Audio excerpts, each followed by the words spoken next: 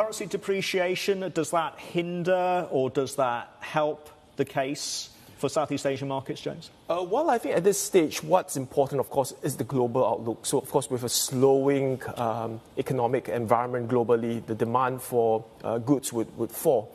Of course, a depreciating currency helps, but you don't want it to depreciate so much. So I think what's happening with central banks in ASEAN and Asia is actually to sort of increase interest rates in lockstep with what's happening with the Federal Reserve so that you kind of have some stability in the currency in that sense so that they could, in fact, kind of, in a way, prevent inflation from building up in the system, but also to kind of keep their currency in a more stable mode.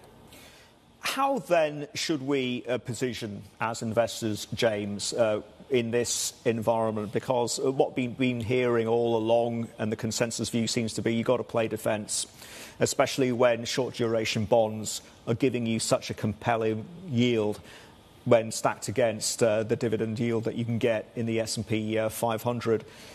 What does that strategy then look like when you lay it over the Southeast Asian markets? Well, I think in Southeast Asia, Southeast Asian markets have been actually fairly resilient this year. And I think earlier part of the year, we were a bit more bullish on it. But since then, we have been a bit more nuanced in where we think the winners would be.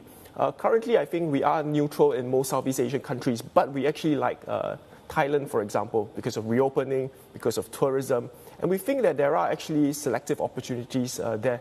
But of course, within Southeast Asia, you also have REITs play in Singapore. You also have a lot of quality companies that investors can actually observe. But of course, at this stage, it's going to be volatile, it's going to be uncertain.